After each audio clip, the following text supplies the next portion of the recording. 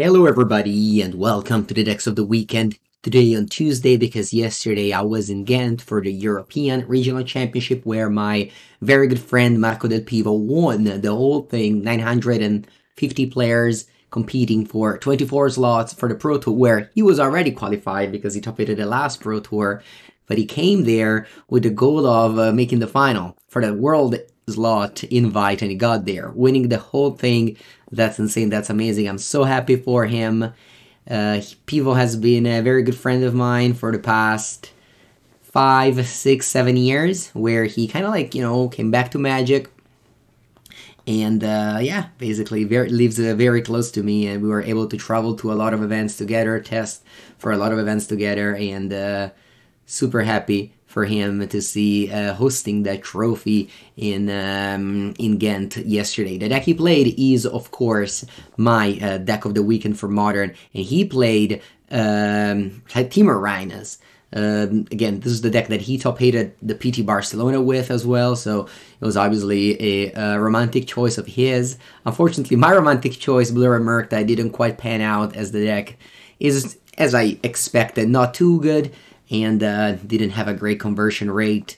In fact, the best decks at the event were, as expected, Yawgmoth, Timo Reynes, and Amulet Titan. There was 3 Yawgmoth and 2 Reynes in the top 8, which is kind of crazy to think that Yawgmoth did so well because of the pretty poor matchup against Timo Reynes, so definitely Reynes is there to keep in check Yawgmoth to not dominate the format.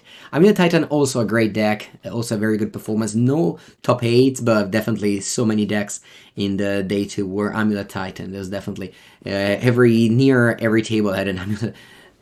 Near every other table had an Amulet Titan. It was a lot, but anyway, this is the list. As we speak, I believe he's tweeting about his article that he wrote on the plane next to me, because I really wanted to share everything with the listeners, and I believe that this exact list also won the challenge by one of the Carney's Patreon, where people is there as well. So yeah, I mean, if you want to learn this deck, if you want to get better at this deck, definitely check out what Pivo has to say. I recorded a video with this deck this morning, so this is definitely probably the best version of Reynes at the moment. Things may change for the next RC, for your RC, if you're watching this and you're playing the American RC or the Canadian and so on. I would definitely replace Catch a Triumph with the new Scryland, but Surveillance, and maybe some other differences that he points out in his article. But overall, this was perfect for the last weekend. Him and his teammate Makuto went 10-0 in the mirror matches, which is insane. Makuto went, I believe, 40th place, so very close to that invite as well. They were on the same list, and outside of that, I think that this is probably going to be the best deck in Modern for me, for my power rankings that I have to make tomorrow for Shadow Fireball. Definitely stay tuned there, but this weekend again definitely told you that, well, there's a pretty large gap between the decks at the moment in Modern. There's the best deck, Reynes, Yawgmoth, Amulet, and I would say also Living End, and then there's the other decks, the romantic choices as I like to call them, the one that you play because you love them, because you've spent so much time improving them that you don't feel like leaving them.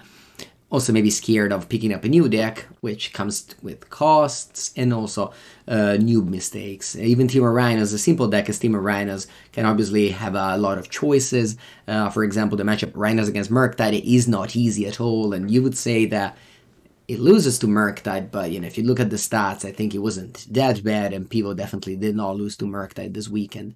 So yeah, Modern is very skill intensive at the moment, and the best decks are better than the rest. So take these informations as you want, and stay tuned for more Modern content on this channel, of course.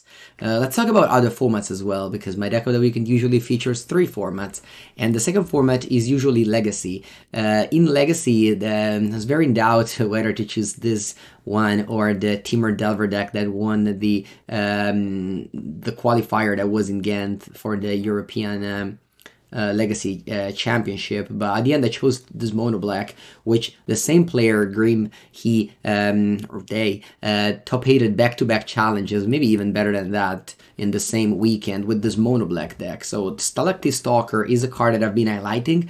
I'm not a fan of this card. I think just seeing this as an Izamaru that can grow with a fetch land isn't amazing. Especially since on turn 1 you'd rather do other unfair things like turn 1 Great for Reanimate or turn 1 Thoughtseize, which isn't unfair, but keeps in check the unfair decks. So you kind of left over with this card for the later games, but despite my dislike for the Stalactite Stalker, the rest of the cards are very powerful. You have Shieldred, Opposition Agent, Dothy, Orcish Bowmaster. You're playing 14 lands, but you have 3 Trolls. Black really has it all. It went from being one of the worst color to being one of the best in Legacy after, of course, Blue.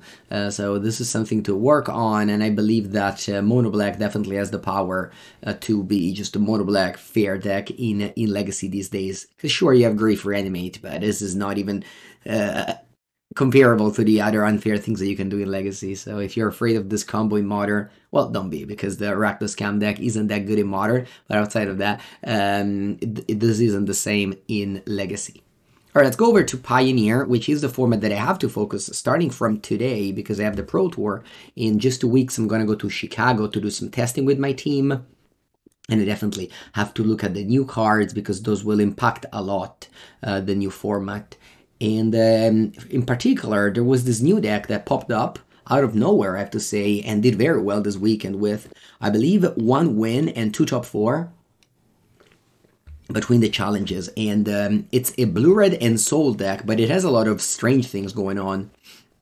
It plays a card that I actually didn't know before, Combat Courier, a 2-mana 1/1 that you can sack to draw a card, and you can unearth for 1, so you can then sacrifice this unearth body to Shrapnel Blast or Torch the Tower. You can also use Inti as a way to get card advantage with the Smuggler's Copter. You have Spyglass Siren, which is basically a Threaten Inspector in combination with Gleeful Sabotage Demolition. And then you have the Gleeful Demolition plus Reckless Bushwalker that the other deck tries to do. The Boros Convoke. So basically this is a deck with a little bit very similar to Boros Convoke, but you have the final reach with Shrapnel Blast going to the face. In Cyber you have Force Spell Pierce, which is obviously a great card in combination with Rampaging Ferocidon for the Amalia deck, Azaret for the Rakdos deck, and so on and so forth. So yeah, a very cool deck. Oh, I haven't mentioned the Dark Succeeded and Soul Artifact to turn your land into a 5/5 indestructible card. But yeah, so this is a very aggressive deck that I really didn't expect, took me off surprise, probably also extremely cheap to build in paper. Not that you have that many Pioneer events in paper, but maybe your area does. But yeah, also cheap online, I guess, if you want to play the MTGO challenges and you're good at them, they're definitely good value.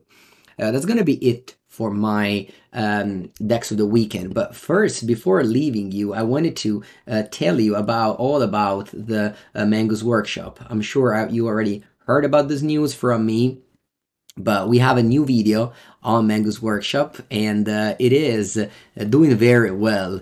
Just 21 hours ago, and it has 6,000 views. I am super excited for this. It is a pauper deck between Coggates and Black Green Gardens. It lasts about an hour, which, as you can imagine, it took a long time to edit. You have the cards on the corner, you have the cards highlighting here, and you also have the subtitles. And yeah, check it out. I am super excited about it. I think that this will definitely be one of my most proud projects in 2024. Yeah, I'm actually, after this video, I'm gonna go to the office. We're gonna plan on the next recording, and I am so excited to be back at work and for what I do. So if you enjoy what I do, please support with following, liking, commenting, and so on and so forth. And yeah, have a great week, and thank you for watching.